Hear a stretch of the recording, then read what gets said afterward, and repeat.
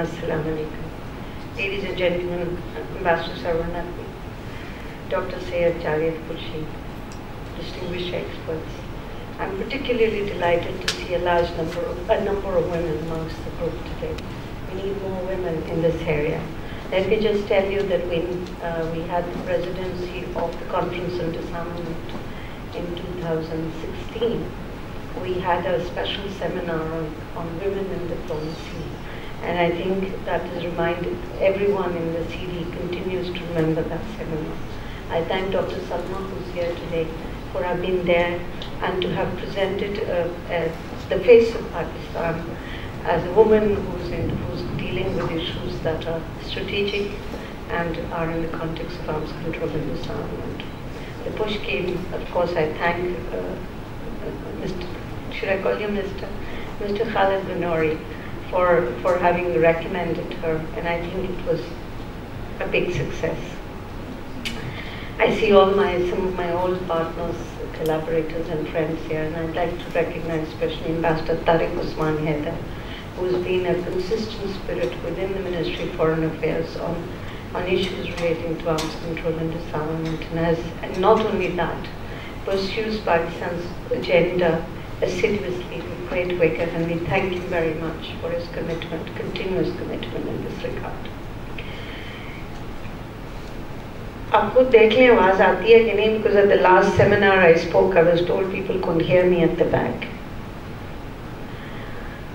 It is a pleasure for me to deliver the keynote address in the seminar. I thank the Center for International Strategic Studies for organizing this event on a subject of great contemporary relevance and very topical, because as you said, the OPCW is going to be in session, Council is going to be in session end of the month. Since its entry into force in April 1997, the Chemical Weapons Convention represents a remarkable success story in the field of multilateralism and disarmament. The convention has a seminal contribution to the advancement of international peace and security. This is clearly manifested by the fact that with 192 states parties and with the destruction of 90% of all declared chemical arsenals worldwide, CWC has one of the most effective disarmament treaties in the world history. CWC draws strength from its comprehensive and non-discriminatory approaches towards disarmament. Pakistan has actively participated in the negotiations to finalize the text of the Chemical Weapons Convention in the Conference on Disarmament. Ever since Pakistan's accession to the CWC in October 1997, as a possessor state, the government of Pakistan has continued to faithfully implement all its national and international obligations under the Convention. Under the CWC Implementation Ordinance of 2000, a CWC national authority was established in the Ministry of Foreign Affairs, and CWC implementation rules were subsequently notified in March 2010. We remain fully committed to the objectives of the CWC and continue to actively and constructively participate in OPCW's work, including all events organized by the organization. Since the inception of the organization, we have some very important Pakistani diplomats and professionals who worked with the OPCW Secretariat as well. And I take this opportunity to recall Ambassador Shahbaz, who unfortunately passed away, Ambassador Azhar Chaudhary, as well, Azhar Ilahi, and many others, and Ambassador Shaukat Umar as well. Ambassador Shaukat Umar was one of the amongst the first to work with the Secretariat. So we have not only participated and contributed in the discussions that led to the convention. It was our delegation that worked very hard. Ambassador Munir Akram was in the lead at that time to have the convention adopted by the CD. Pakistan has also regularly served as a member of the OPCW's 41-member Executive Council since 1998. We have contributed to the work of the OPCW Scientific Advisory Board and OPCW's Advisory Board on Administration and Financial Matters, and acted as the facilitator for CWC's Article 11 dealing with international cooperation and assistance for the peaceful uses of chemistry. With the active collaboration of OPCW, Pakistan has hosted several regional and international capacity building courses, including the Advanced International Assistance and Protection course. Under its National Protection Program, which was declared in accordance with Article 10 of the CWC in 2005, Pakistan has pledged adequate quantities of chemical protection equipment which could be utilized by the OPCW in the case of chemical emergencies.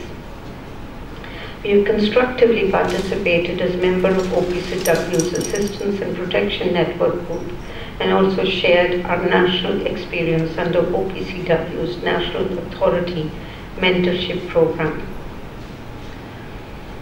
Based upon our expertise, availability of specialized equipment and requisite infrastructure, Pakistan decided to establish a regional CWC Assistance and Protection Center in Islamabad, which was formally inaugurated by the Director General OPCW during his visit to Pakistan in 2015. I'm confident that this regional center will continue to play an important role in further improving the expertise and sharing of best practices between CWC states parties for South Asia, Central Asia, and the Middle East. It is an exemplary center and is quoted for its excellence everywhere. Under CWC provisions, the National Authority continues to successfully facilitate routine inspections of our declared industries by OPCW. Our premier ChemBio Defense Institution, DESTO, has established a chemical protection research laboratory which has achieved the status of OPCW designated laboratory. Pakistan is also proud of the outstanding contribution of all our competent nationals who have served their respective tenures in various divisions of the OPCW's Technical Secretariat in The Hague, which I've already referred to their names, some of their names. We look forward to further strengthening this contribution. Ladies and gentlemen, the recent reports of chemical weapons use in Syria and the Salisbury incident serve as a reminder of the threat of proliferation of weapons of mass destruction and their means of delivery. Pakistan remains strongly opposed to the use of chemical weapons anywhere by anyone under any circumstances. The international norm against chemical weapons needs to be preserved and further strengthened. In this regard, we strongly believe that the OPCW should be enabled to investigate in an independent, objective, and professional manner the recent incidents of chemical weapons use, and the perpetrators, whoever they are, should be brought to justice. There should be no impunity for the use of chemical weapons. Consistent with Pakistan's strong commitment to the objective of non-proliferation, we have instituted effective mechanisms for export controls, as well as safety and security of sensitive nuclear, chemical, and biological weapon materials. In this regard, Pakistan has been following the standards adopted by the various multilateral export control regimes. Our national control lists and guidelines are consistent with those of the Nuclear Suppliers Group, the Missile Technology Control Regime, and the Australia Group. It would, however, be pertinent to reiterate that international non-proliferation efforts should not hamper free exchange in chemicals, technology, expertise, and services for genuine economic activities and industrial uses in the developing world.